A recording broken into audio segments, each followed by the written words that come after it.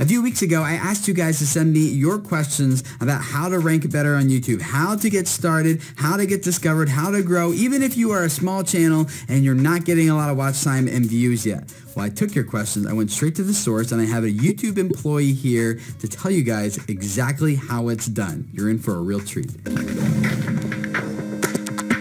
Hey guys, my name is Tim Schmoyer and welcome to Video Creators. This channel is all about helping you guys grow a YouTube audience so you can spread a message that reaches people and changes their lives. And you can't reach people and change their lives if your channel's just stuck, it's flat, it's not growing. I know a lot of you guys feel frustrated, you feel discouraged, so today let's change all that and give you guys exactly what you need in order to take your channel to the next level. Now, if you're not already familiar with Tom, he runs the YouTube channel Creator Insider, which is a great channel for getting all the sneak peeks behind the scenes looks at what is happening on YouTube as a platform. I highly recommend you go subscribe and check it out. But in the meantime, let's dig into your questions. How do we smaller channels rank our videos if we don't get watch time? I put keywords in my tags, titles, and descriptions, but no one is finding me. How? One approach is to focus on content that isn't well served by other channels today. So if you're making videos in a very crowded category, it could be difficult to outperform the competition. If I were to start a brand new channel today and I said, oh, I'm gonna make a bunch of videos about reviewing like phones, you know, that's probably a pretty crowded category. Like, I could do it, I just have to make sure my videos are amazing and really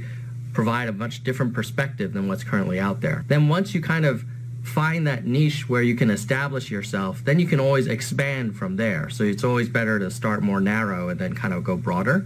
Sharing your videos with friends and acquaintances in relevant forums across the internet, not just on YouTube, is very helpful. This topic of helping small channels grow and get discovered is a very high priority for us here at YouTube, and I've actually been in many meetings with folks from the search and discovery team and in the creator team trying to think about how do we make sure that if a creator has a lot of talent and is really working hard and producing great content, how do we make sure that they're getting as many chances to be discovered as possible?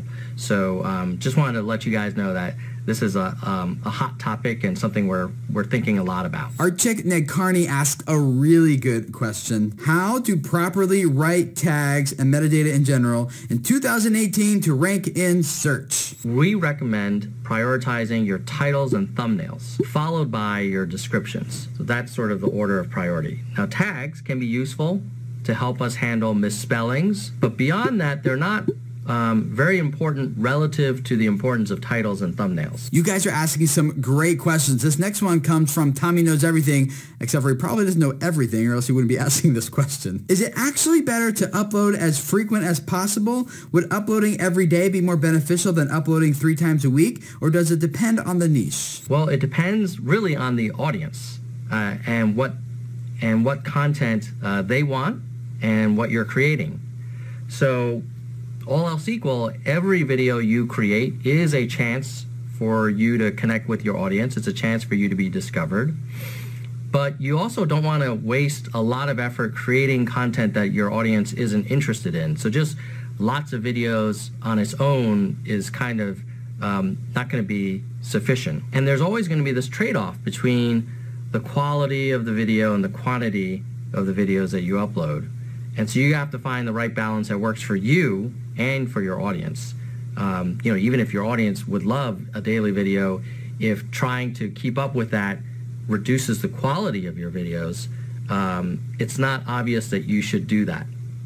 You'd probably be better off producing good quality videos maybe on a weekly basis, let's say, than you know, low quality videos every day. The other thing to do is experiment. You can kind of get feedback in the comments and monitor your YouTube analytic metrics to see whether more videos are generating enough value with your audience and to justify making them all the time. So you might want to, say, spend a week or two maybe uploading more frequently and then see if those 2 weeks of performance differed very greatly from the previous period where maybe you were just doing it weekly. This next question is one that I know a lot of you guys think about when you're considering how to rank your videos in search, and it's from 24K Vines, who asked this. Is it okay if we don't make 10-minute long videos? People say YouTube algorithm doesn't promote short videos. We looked into this and we were able to find many examples where very short videos, even less than 2 minutes, got many views. Many of them, the majority, was from watch next and search. So having a short video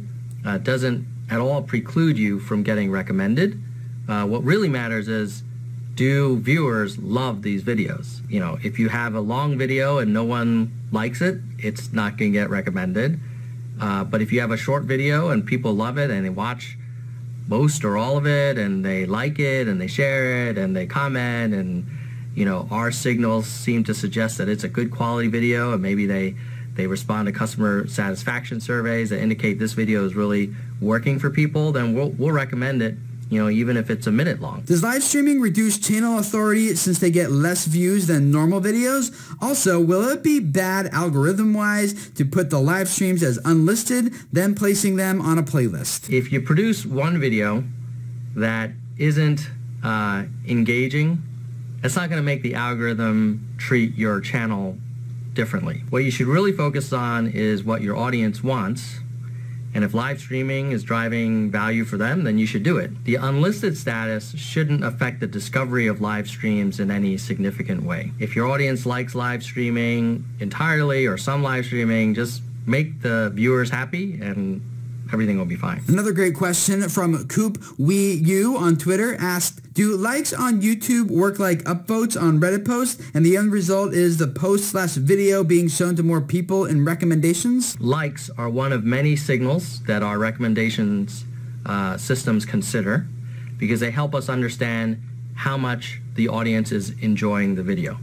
It's not the only signal, but it is one of the many signals that we look at. Tom actually asked me for my best advice for growing from 1 to 1,000 subscribers to 10,000 subscribers to 100,000 subscribers, and what I'm working on now to get to 1 million subscribers. So if you want to hear my tips, as well as my advice for Tom, a YouTube employee, about how he can grow his channel faster, click the interactive card that pops up around here, link in the description below, and go check out that video over on his channel. If this is your first time here at Video Creators, we'd love to have you subscribe. Every Monday, Tuesday, Thursday, we have new videos just to help you grow your YouTube audience so you can spread a message that reaches people and changes their lives. Tom, thank you so much for joining me and serving creators. Thank you so much, Tim, for the opportunity to be helpful.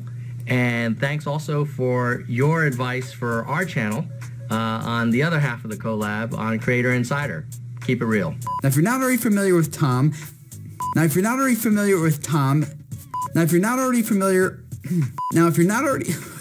Julia, what's going on? Now, if you're not already